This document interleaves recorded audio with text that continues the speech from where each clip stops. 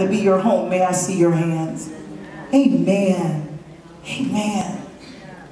We are still looking for a city. And builder, whose builder and maker is God. Are you still looking for your God? Hallelujah. Just give me a second and we're going to have you play. Be vigilant. Not in fear, but being alert. Being vigilant because of our adversary. What is your adversary doing? He's roaming around. You know, we were hit.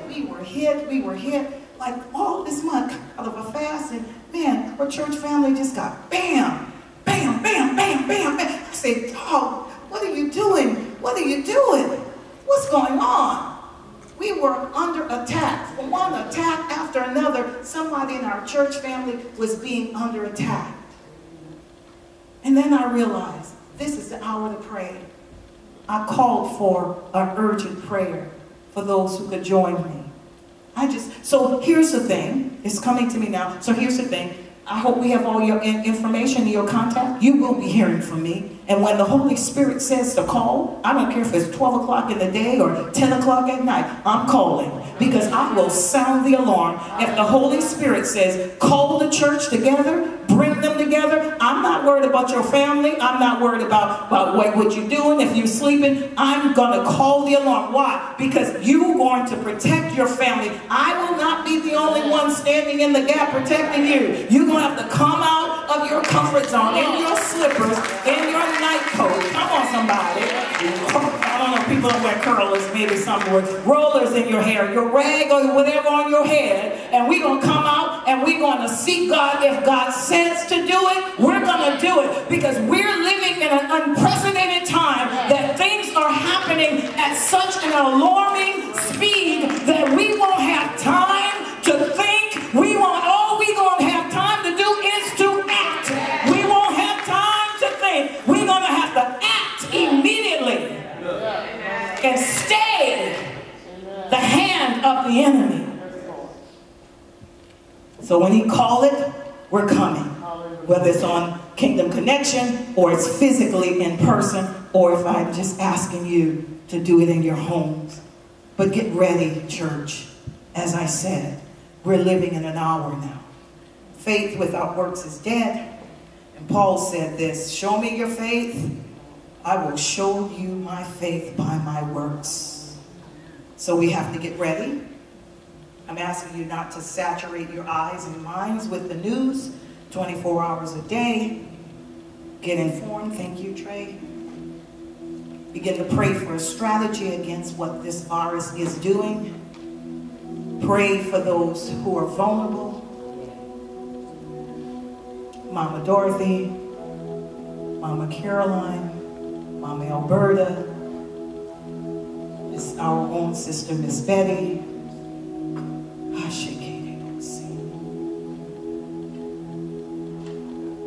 Hallelujah. Mama Myrna has joined us. She's out. I went to visit her. She had 2 stents put in this week.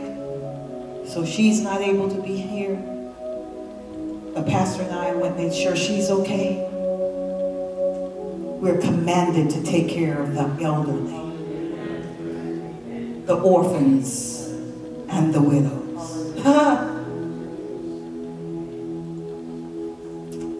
It's time to change your behavior. It's time to stop thinking about your life and your life only, and become the body. We're going to pray effectively. We're going to pray diligently, and we will be alert. Pastor Ray said in the early service, and we had planned to say this, so I'm not repeating his message. We had a meeting and we chose to share this, so I'm sharing it in 10:30. Fear does 3 things. Number 1, fear freezes, causes paralysis. You know, the moment you hear about fear, the first thing you do is, oh my God, oh my God, oh my God, oh my God. The second thing fear does, fear takes flight, cause you to want to run away, want you to ignore it, act like it's not happening, or you just simply just run away. I can't deal with this, I can't deal with this, I can't deal third thing fear does, causes one to fight. So we won't become paralyzed. We won't run away. But we will allow this fear, this pandemic, to cause us to fight. For the word has declared in Timothy to fight the good fight of faith. So therefore, 1 Timothy chapter 6 verse 12 says, lay hold on eternal life. Church family, I'm telling you, and you know and mark it this day, that I'm telling you to begin to lay hold on eternal life. Your name wasn't written in the Lamb's book of life for nothing. There is a day of reckoning. As I was lying in my bed this morning, just contemplating about getting up, I heard the Lord says, the number of my children's days, the days of their lives are numbered. I heard him say that. Which is not to catch you off guard. He's simply saying, I have numbered your days. And I'm the only one who knows that number. We get all up in arms when the number is called. But no one knows your number. I don't know my number. And that's why it's important that we make every day count, that we live, and that we do good with the power that's within us. The Bible has declared that when it's in your power to do good, to do good. Why? Your days are numbered. I'm so excited for this hour. This is the hour I was born for. Because I always felt like when I started preaching 30 years ago, I was out of season, or I was before my time. And I used to tell the Lord, much time I got. I used to tell the Lord, God, why am I such a preacher like this? And why can't I prophesy cars? And why can't I prophesy husbands and wives for people? And why can't I prophesy money? And why can't I prophesy? Why can't God? Why? When I get up and I get them like, there I am. I'm always giving them wisdom and knowledge, and I'm always talking about what's to come, and I'm always reminding them of those scriptures that they hope that wasn't in there, like, you know, you gotta love one another, and you don't get to walk in unforgiveness. And I'm like, God, why? Everybody's like, I bless you in the name of Jesus. I see a woman coming your way, and they go, whoa, whoa, whoa, whoa, you know, and I'm like, oh man. And then here comes Reverend Leola Steward before I was ordained, before I became a pastor. And everybody would go, she's going to bring that sombering word, she's just going to, and that used to hurt my feelings. Oh, but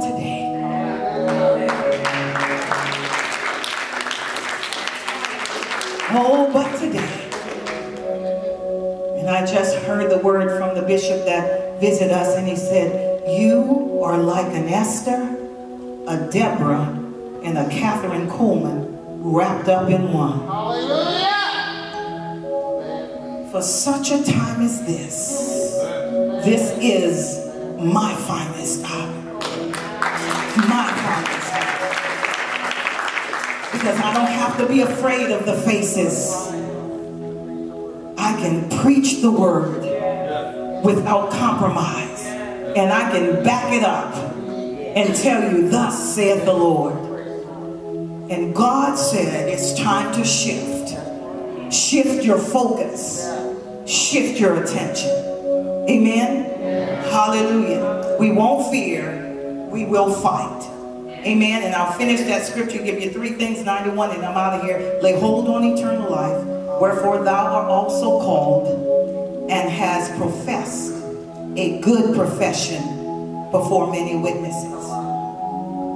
I've already said this, but not to be redundant, but I'm going to say it one more time. There are 3 anchors for trusting God in this pandemic. This pandemic. 3 anchors for trusting God in this crisis. Number 1, listen to the Holy Spirit. Listen to the experts. Listen to what CDC is saying. Watch a credible media outlet. Listen to the medical experts. This virus isn't new. It's only new to our ears. They don't have the vaccine. That's why I'm begging you not to walk in presumption and foolishness, because they do not have a vaccine yet. It's important that we protect ourselves. Number two, don't be irresponsible and allow people to cause you not to become responsible. Don't follow after someone else. Don't follow after someone else's faith. Know where you are and act accordingly. Being irresponsible is not cool. There is a pandemic. There is a disease, and it is killing people. We must find a healthy balance between being responsible and walking in faith. The Bible tells us that we aren't to lean to our own understanding, but in all our ways, we're to acknowledge Him. Amen? Lean on the eternal God. God is our way out of this pandemic, and we must be proactive during this time. And number three, lift your expectation for God's promises to be revealed to you in a magnificent way. Lift your expectation. Expect God to protect you. Expect God to protect your family. Expect when you walk into the local grocery stores and into wherever you need to go. Expect it. Walk in the expectation of God that He says, my loving kindness and my tender mercies will keep you. When you get in the car, expect the blood of Jesus to cover you. Expect the promises of God to be in your life. And as I close, we will close with Psalms 91. Please stand to your feet.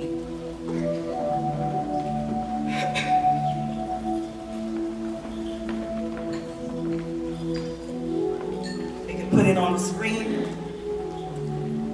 It was so powerful when Pastor Ray did it, but I want to do something a little bit different. We're going to read all 16 verses, and now we'll dismiss you. We will get out right on time like we normally do. Starting with verse 1. I want us to read it, and when you read it, understand you're reading it over your lives, your own individual lives. Read it in faith. Read it every day, and cover yourself with it. Church family, on the count of 3, we're going to read all 16 verses. I did it Wednesday through Brother Lemuel, and I'm doing it today. Let's read. Whoever shadow of the Almighty, I will say of the Lord, He is my refuge and my fortress, my God in whom I trust.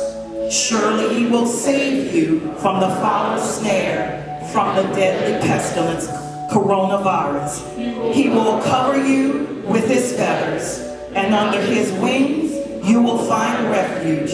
His faithfulness will be your shield and rampart. You will not fear the terror of night, nor the arrow that flies by day, nor the pestilence that stalks in darkness, nor the plague that destroys at midday. 1,000 may fall at your side, 10,000 at your right hand, but it will not come nigh you. You will only observe with your eyes and see the punishment of the wicked. If you say, the Lord is my refuge, and you make the Most High your dwelling, no harm will overtake you, no disaster will come near your tent. For He will command His angels concerning you to guard you in all your ways. They will lift you up in their hands, so that you will not strike your foot against a stone. You will tread on the lion and the cobra. You will trample the great lion and the serpent. Because He loves me, says the Lord, I will rescue him. I will protect him. for he acknowledges my name. He will call on me, and I will answer him. I will be with him in trouble. I will deliver him and honor him. With long life, I will satisfy him and show him my salvation. In Jesus' name. In Jesus' name. In Jesus' name. I pronounce Psalms 91 over this entire church, over this world, over this region, over these communities, over our schools, over our daycares, over our businesses, over the stores, wherever our feet walk, whatever our hand touch. I decree and declare that no weapon formed against us will be able to prosper, and every coronavirus, whether it rises up against us, it cannot stand. We decree and declare that we are in his hands, and nothing, I say, and nothing shall pluck us out. In Jesus' name, in Jesus' name.